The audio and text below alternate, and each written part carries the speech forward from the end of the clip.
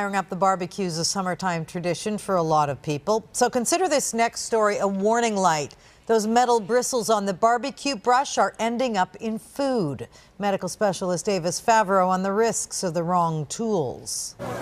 A meal from the grill is a summer staple, but some Canadians are finding ingredients not in their recipe. I can see a bristle right now. I can actually see one. Can you see it back there?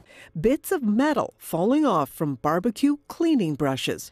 Jim Seguin landed in emergency after this piece got stuck in his tongue. I thought it might have been a bone or something that was left over in the meat.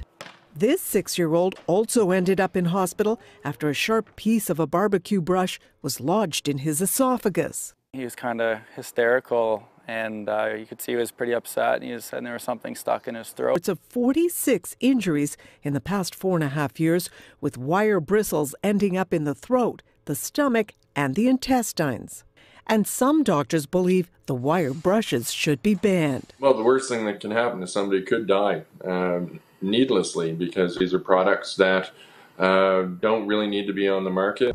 There are alternative barbecue cleaners made from stone, plastic, even wood, giving rise to a new generation of businesses. Originally, I only made it for myself. I wasn't thinking that this was a business. Using juniper wood from near his home in Corner Brook, Newfoundland, Jason James is now on his way to selling some 100,000 of his wood cleaners by the end of this year.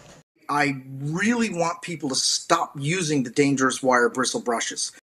I don't really care if they use my product as long as they stop using the wire bristles. Meanwhile, Health Canada officials say they are working on new safety standards for the wire cleaners, expected in the next 12 to 18 months.